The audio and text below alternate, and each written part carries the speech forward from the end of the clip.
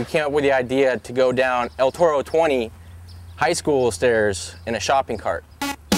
It's a very famous skating spot in Orange County. The El Toro 20 was inspired by some skate videos that I was watching.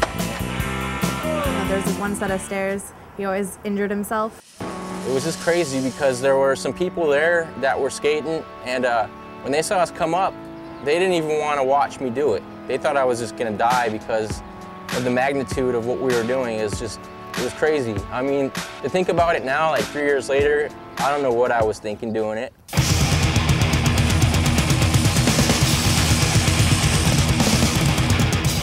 I didn't want to wear a helmet.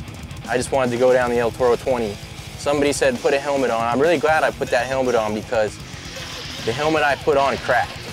The thing just cracked straight in half. If you watch the video, you'll see, you know, I hit the ground pretty hard. I ended up breaking my hip.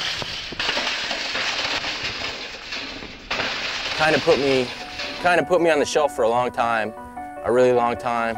And I'm just healing up now about two or 3 years later. And